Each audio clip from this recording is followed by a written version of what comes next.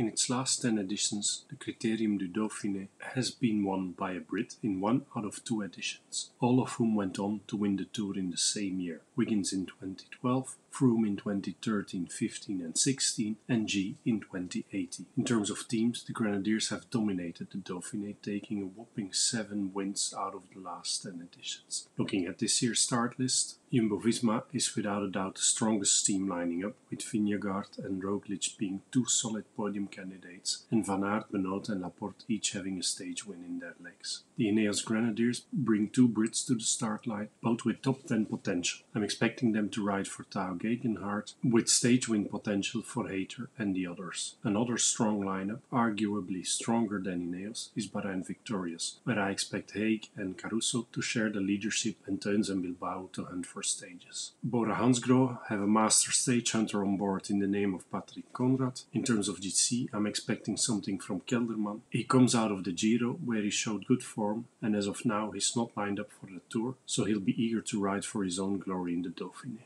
Movistar will contend for GC with Enric Mas. EF is bringing Marc Padun and Esteban Chavez, both notorious stage hunters with GC potential. As per UAE, I expect them to ride for Brendan McNulty on GC, with Ayuso hunting for stages. At AG2R, Ben O'Connor rode a top 10 last year, and I expect similar performance from him in this edition. At FDJ, Michael Storer also has a top 10 in his legs. When it comes to the stars for this 74th edition of the Critérium du Dauphiné, there is only one 4-star favorite, and his name is Primož Roglic. In the same Jumbo-Visma camp, I see no reason why Vingegaard won't get onto the podium himself, even in a supporting role. He gets 3 stars. Caruso, Haig, Mas, Chavez and Hart each get 2 stars. O'Connor, Storer and Kelderman each get 1. Before sharing my podium prediction, here's an overview of the 10 I'm having down for stage wins. Hirt and Ayuso could also end up in the top 10. In terms of podium prediction, I have Roglic on the top spot and Vingegaard in third, separated by Caruso. If you like this content, please like and subscribe.